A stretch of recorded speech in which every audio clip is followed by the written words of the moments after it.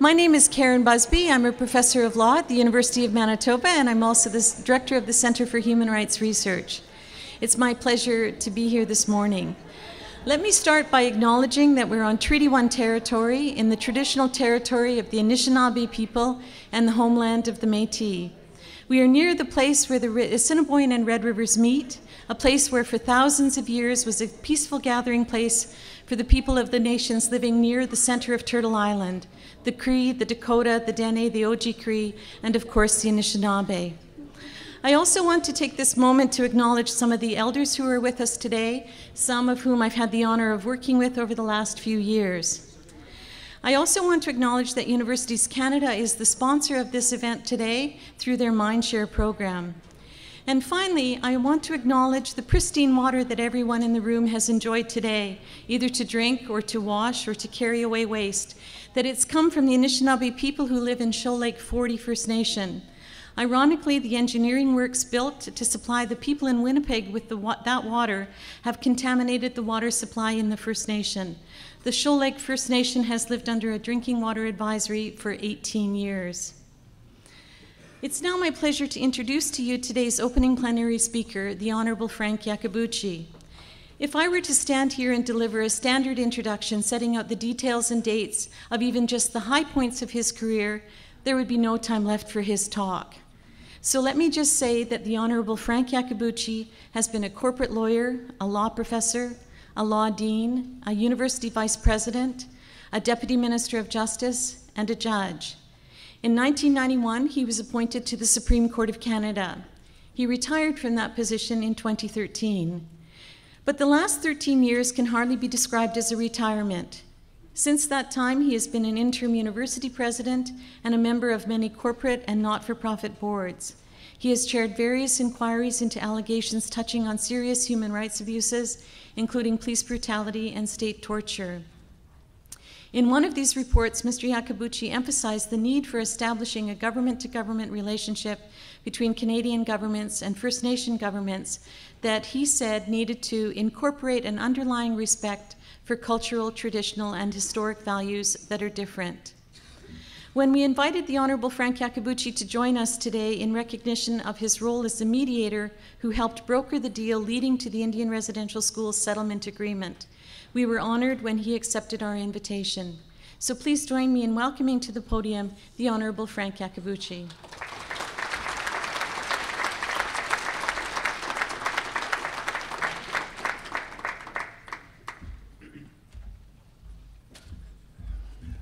Well, good morning.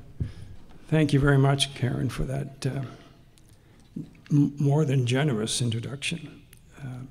Well, I'm pleased to be here in the land of the Anishinaabe and others, the homeland of the Métis and Treaty 1, and of course with the sponsorship of the University of Manitoba and the University of Winnipeg, who couldn't be more qualified to sponsor and bring about this gathering. I commend them, I commend the sponsors, I commend the chiefs and elders and our First People representatives and participants. These gatherings will take on increasing importance for all who put Canada or their First People origin as their birthright and birthplace. I see some old friends here. I see a former student that I taught. I don't know why he would come back for more punishment. But Bob Vernon, I think it must be your faith that brings you here, not my speaking. But that's great. And I see Stephen Cackfrey, who is the imaginative mind behind some Canadians for a New Partnership. He's here with his sidekick, Scott Serson, an organization that really came about through Stephen's imagination and what was going on in our country, and it led to a number of us being persuaded by him and the attraction of doing something about Canada and the relationship with Indigenous people, which is the subject of my talk. In fact, it's Canada and toward a better relationship, toward a new relationship with First Peoples. Let me just say at the outset, I don't know if there's some water around here. If I could. Oh, thanks, Karen. In my 55 years of the law, I've never encountered, and I've said this so many times, a more complex set of issues than that which deal with, thank you very much, with Canada and Indigenous peoples. Having said that, I can also say the establishment of a new relationship between Canada and First Peoples is the most important societal issue facing our country. There's just nothing more important, in my view. One only has to look at our history or look at the economic and social and living conditions on many reserves, especially in remote areas, which are comparable to third world environments. Unemployment, with all this, I don't have a drinking problem, believe me. Which are comparable to third world countries. Unemployment, poor water, adequate housing, you know, poor health and education services, high costs of food and amenities, drug and alcohol, addiction, despair leading to suicides, a welfare system that is difficult to escape, and a justice system that the Supreme Court of Canada, on 2 occasions, one when I was there, has described as failing with respect to First Peoples. So the list of serious ailments is huge. Simply put, we as Canadians cannot hold our heads high internationally or morally intact while these conditions persist. That's the simple fact. So before outlining some thoughts on a new relationship, I wish to look briefly at the past. It's going to be brief, but then go to the present and offer some comments on the future. I've always been guided by that past, present, and future because of Petrarch. I'm of Italian background, so I like Petrarcho. He always said of the ancient city, where did it come from, where is it now, and where is it going?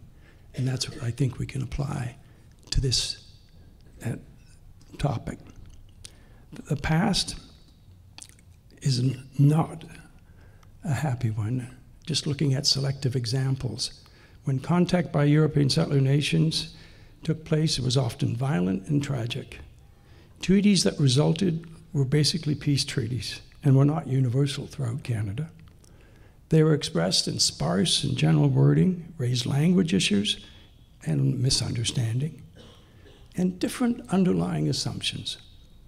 At the risk of oversimplification, let me just say that from the Indigenous people perspective, the treaty meant the sharing of the land and resources, whereas the non-Aboriginal view was based on the acquisition of land and resources in exchange for some consideration, which in many cases was wholly inadequate. Reflecting a policy of forced assimilation and racial superiority, the Indian residential schools, about which we've heard a lot and about which people here have experienced either directly or indirectly through subsequent generations, they were set up, those schools set up in the 19th century. The policy was a federal one, but this 130 or so schools were operated by the major Christian denominations. We all know taking the children away for periods of up to 12 years with little contact with families in most cases. Attendance was compulsory, and gruesome justifications, which you've heard, gruesome justifications such as beat the Indianness out of the child and elevate the Indian from a state of savagery. The children were treated inhumanely, often given numbers, not names, and so on, their hair cut short, forbidden to speak their native language or practice their traditions. And, of course, many were brutalized, both either physically or sexually. And at least 3,200 deaths were recorded through burial records, although burial records are scant, and the actual total is probably higher. I've gone into the IRS legacy because it is I think one of the most significant examples of our history that has alienated Indigenous people in our country, and I don't see why that shouldn't have been the case. But that policy doesn't stand alone. We had a policy of insulting condescension that was reflected in the wardship system. The First Peoples were restricted to reserves with no right to vote and needed permission of the Indian agent to leave the reserve. When you see these signed approvals of the Indian agent, when I first read them, it put a chill up through my body. Why would someone have to get permission from somebody to leave? I just couldn't comprehend it. And then we had successive amendments to the Indian Act that have raised and continue to raise controversial issues of lack of independence, freedom, and respect. And alongside these developments are abundant examples of racial discrimination in virtually all spheres of human intervention and interaction. Education, the administration of justice that I mentioned, employment, and so on. To emphasize the importance of history generally, and in particular the selected examples I've mentioned, we should recall, although there are written languages. I mean, I did a report on lack of jury representation in Ontario's juries for criminal trials and coroner's inquests of First Nations. And though that report, to my knowledge, it was intended to be published in Indigenous languages. Cree, Ojibwe, Oji-Cree, Mohawk, but it was too complicated because it was legal stuff, and it wouldn't. But the Executive Assembly was, and then it was. But that was, to my knowledge, at the first time something like that was recognizing Indigenous languages. But my point here was, when you read, there are written aspects to the culture, but a lot of the culture of Indigenous people is oral. And when the, if you like, mistreatment of history is passed from generation to generation orally, to me, it takes on an extra emphasis in that retelling of the story and retelling of the story from one generation to the next. To me, it adds a more of a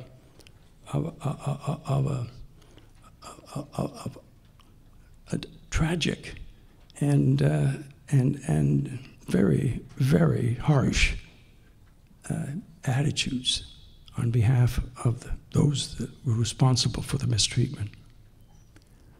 Now, this is not to say that Canada has not spent billions of dollars on Aboriginal programs and support, both federally and provincially, nor to ignore the fact that Canada is the only country that I am aware of that has specific provisions in its constitution dealing with First Peoples.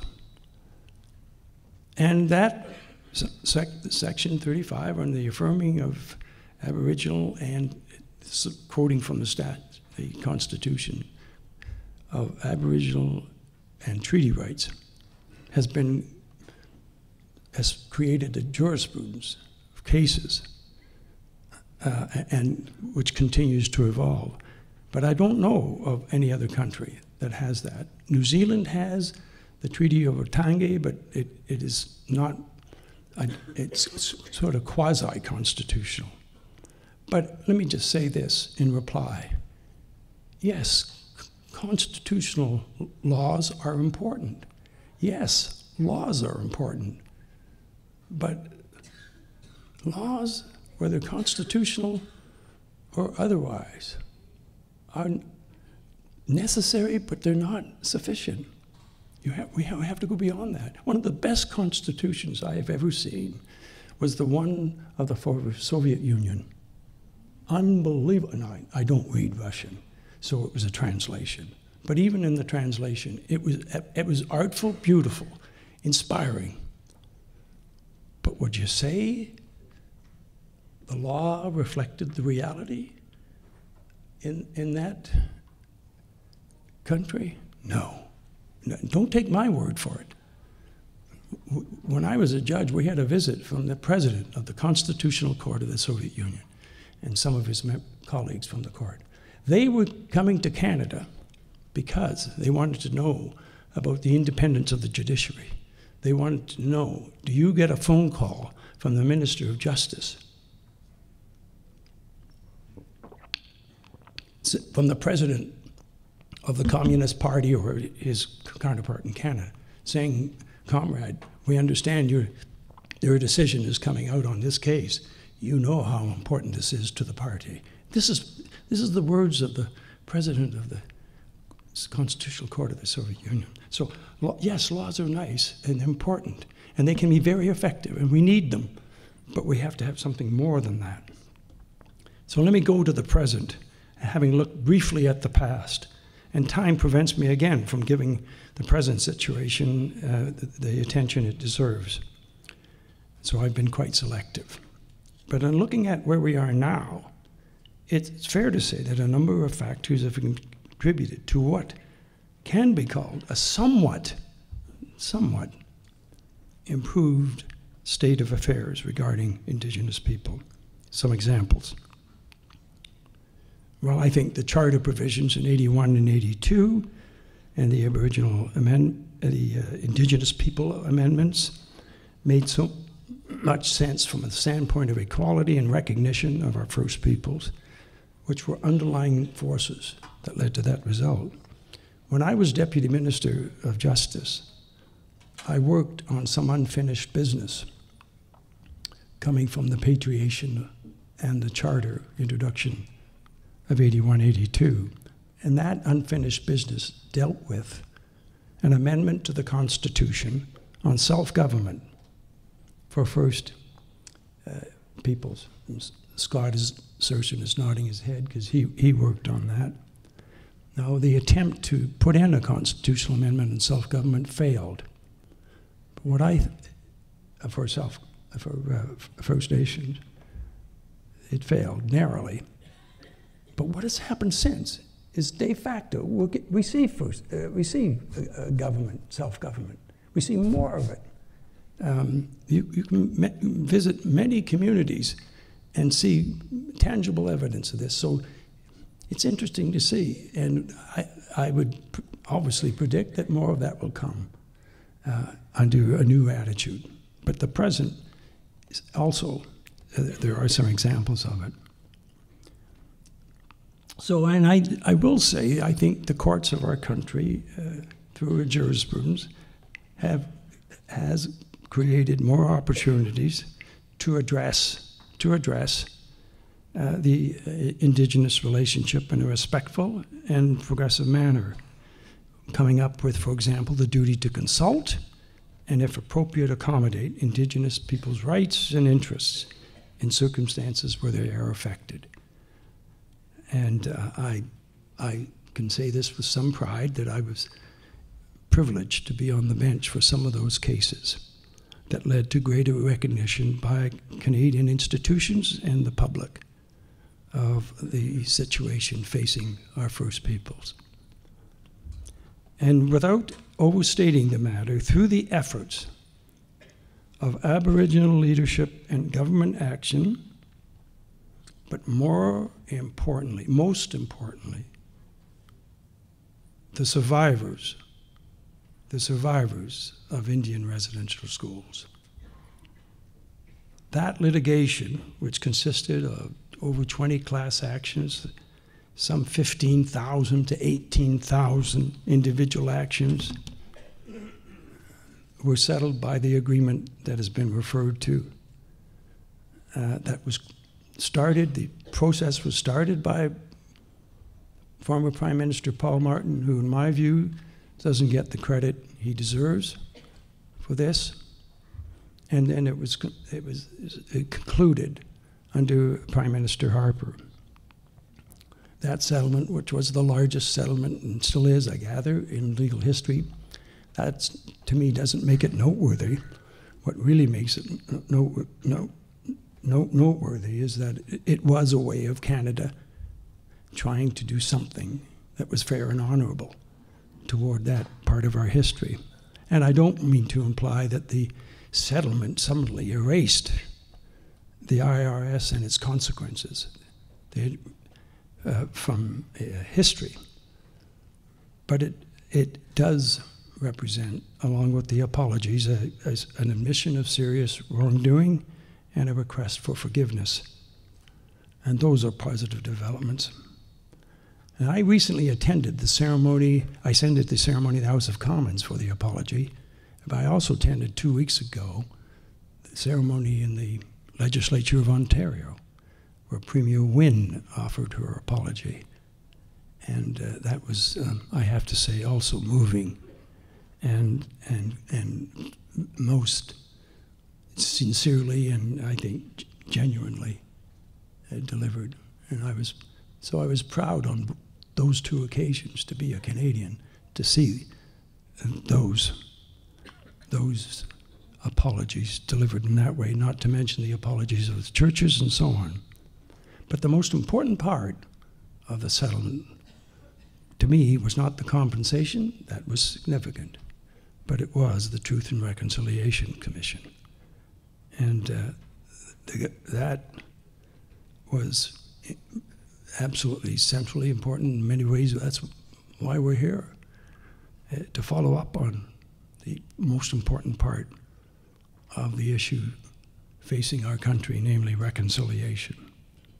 And I'm delighted to hear that the National Centre is being established in Winnipeg. And I can't say enough about the report that the commissioners put together. I said on another occasion that for those of us involved in the negotiation, and I see a couple of lawyers here, David Patterson is here, that report from the perspective of those who were negotiating the settlement was way up to the expectations that all of us had. And the commissioners are to be profoundly congratulated for what they've done.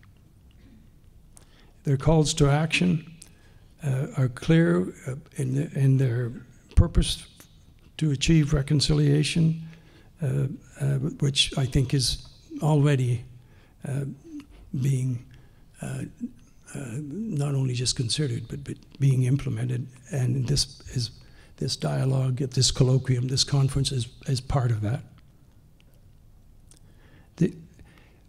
I just want to spend a little time on what the Commission, in its final report, said when calling on the federal and provincial governments to fully adopt and implement the United Nations Declaration on the Rights of Indigenous Peoples. This declaration, adopted by the UN General Assembly in 2007, sets out a statement from the international community on the manner in which international human rights law should apply to Indigenous people.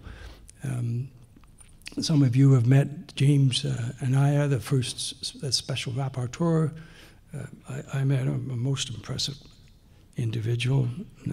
Just met him the week he was announced as Dean of the University of Colorado, in fact, Dean of Law at the University of Colorado. Among other things, the declaration addresses circumstances in which a state states must consult Indigenous peoples when their rights or interests are potentially affected by a proposed measure with the aim of obtaining their free, prior, and informed consent, and circumstances in which states must refrain from action if that consent is not obtained. Now, these international legal principles just shows you how there is an international dimension to what we think about as reconciliation within Canada. I believe that these free, prior, and informed consent can be set alongside Canadian domestic law on consult and accommodate where appropriate. But because they have the same purpose, and that is to protect Aboriginal people's underlying rights to remedy the significant historical advantage and disenfranchisement of Indigenous peoples that they have faced, and to provide the foundations for a more dignified ongoing relationship that reconciles First Peoples self-government and other rights with non-First People and governments of Canada. So both sets of principles are intended to provide a foundation for a more responsible activity in which Indigenous people are able to participate, and indeed from which they can benefit. And although Canada initially objected to the adoption of the new Declaration, we all know and was happy to see on May 9th, Canada announced that it formally removed its permanent objector status and confirmed plans to fully adopt and implement the Declaration. And Minister of Indigenous and Northern Affairs, Caroline Bennett, stated, and I quote, "Adopting and implementing the Declaration means that we will be breathing life into Section 35 of Canada's Constitution, which provides a full box of rights for Indigenous peoples." So those in the present, those things are really important events. On a more individual basis, you know that there have been many transactions, many initiatives that involve mediators and facilitators for First Peoples and dealings with provincial governments and private companies. This, to me, has shown a greater willingness, not only on the part of government, but also on the part of the private sector to take Indigenous rights seriously. And that is important to note. This, in my lifetime, is quite a change from the past. A more direct example, as I said, I did this report for the Attorney General of Ontario on lack of First representation on juries, First Nations representation on juries for coroner's inquests in criminal trials. And I'm delighted to see that an implementation committee was struck that had two co-chairs, one First Nation and one government representative. And the majority of the implementation advisory committee were from First Nation representatives. This just was, again, unheard of. And I don't want to say, oh, this means we've reached the promised land. We haven't met and gone to the promised land. But it's important to take note of these in encouraging the momentum that can represent. And that's my point. And then I end with this comment. The most important point I wish to make about all of this is the following. And that is, I have been,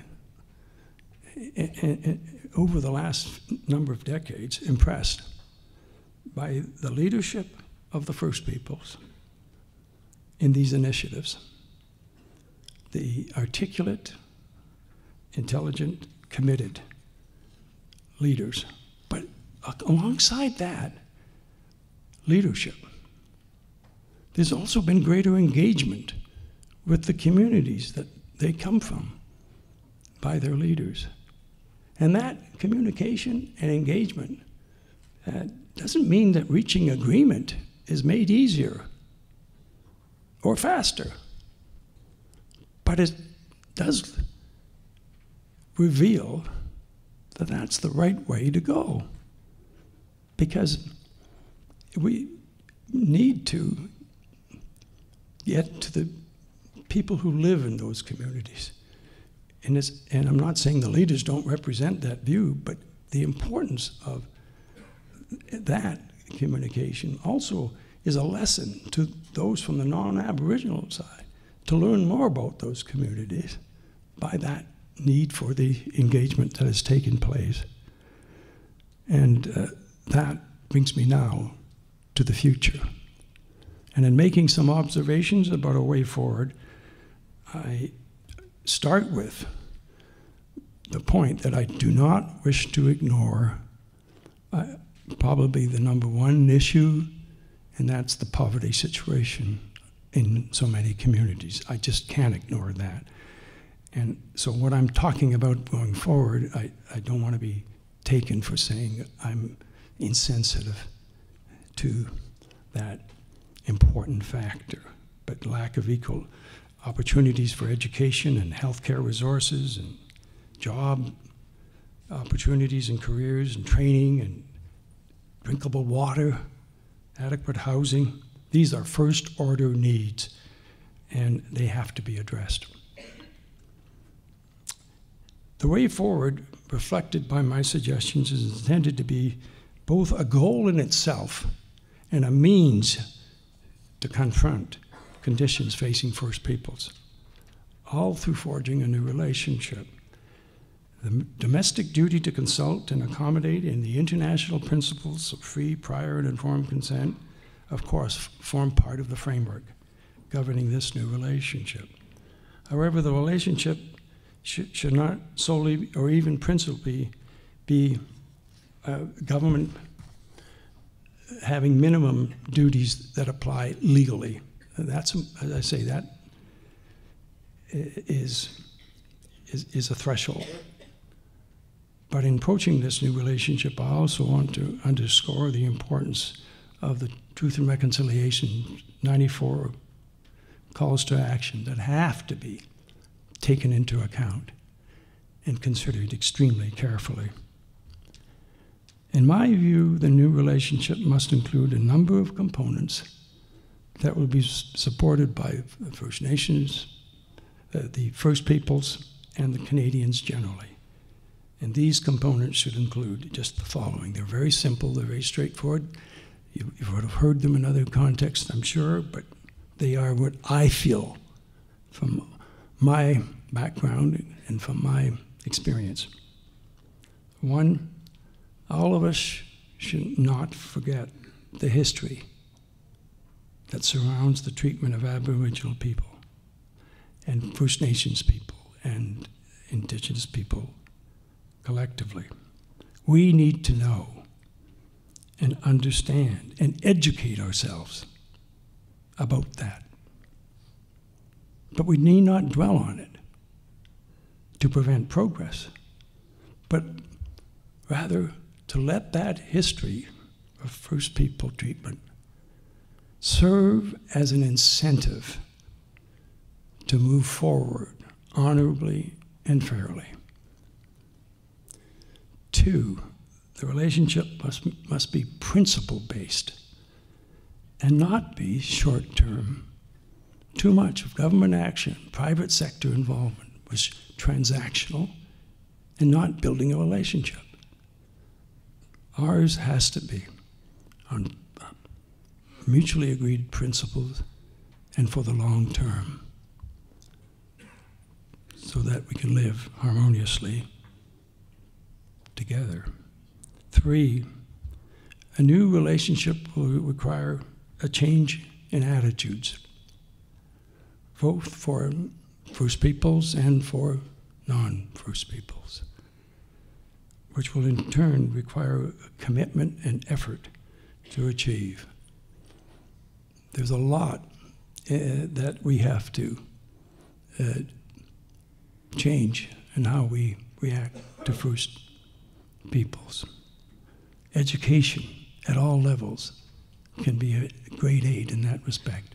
And I don't mean education just at the post-secondary level in the schools, right from elementary school up. What people fail to mention about education, in my view, is that when children are educated, they can have a great effect on educating their parents. I think there's a Jewish saying that the parent teaches the child, but sometimes the child teaches the parent. I can point to some views that my children had that helped me understand better certain issues that I had to decide as a judge. And we can all say that, I think, about somehow learning from our children. And if they're being educated about this, maybe the parents weren't educated about it, but they may help in educating their parents. So education is important at the beginning levels and through. A new relationship must be founded on mutual respect and mutual trust. And you can't just proclaim there will be mutual respect and mutual trust. It has to be earned by conduct. And mutual respect is the first, because you can't have trust without respect. But it has to be done by conduct, by action, by policies that reflect that respect and build, hopefully, that mutual trust. And of course, the fifth, the government-to-government relationship with each community. But that recognition of that government-to-government relationship is not a recognition by provincial and federal governments, but it's got to be by the people and institutions of Canada, as well as the governments, because then it will be imperfect if it isn't. And it's of fundamental importance. My last point is, again, simple. And you hear the word used a lot, but I think if you pay attention to it profoundly, it's really important, and it is reflected in this organization, Canadians for a New Partnership, and it is a partnership. Partnership between First Nations people and non-First Nations people, and First Peoples, acting through their respective governments. And a partnership, by definition, cannot exist if there isn't mutual respect and mutual trust. It just can't. It defies partnership. And the importance to me of partnership is it transforms. It avoids an adversarial relationship compared to having a collaborative and sharing relationship. Partnership means working together. Partnership means sharing. Partnership means aiming for progress together. And we see some of the modern treaties, the Nisga'a Treaty, the James Bay Treaty, having some, I think, aspects of what I'm talking about. So to come to an end, we need special efforts to be made to support education and training for First Peoples, but not overlook education for Canadians generally about First Peoples. And we can't let that education be the victims of federalism disputes. No, it's federal, no, it's provincial. It would be wonderful to see our relationship with First Peoples be a joint federal, provincial project. Joint, not just federal, not just provincial, but joint, say this is going to be the best example of cooperative federalism, tackling the relationship with our First Peoples. That, to me, is so sensible. But maybe because it's so sensible, it's not easy to achieve. And there are many groups that are involved in all of this, too numerous to mention. I can't get over how there's been a more of a time for more Canadians, more First Peoples who are talking, dialogue, having the dialogue that is going on, and it harbors well for the future. We can't overlook economic participation and sharing in resource and commercial development. They are essential to have First Peoples rightfully and appropriately participating and sharing in prosperity and economic well-being. Now, I just want to say, by way of ending, that what I'm calling for and others are calling for is going to be costly. No doubt. But I believe the costs are even greater if we don't do something along the lines I've talked about. Thanks very much.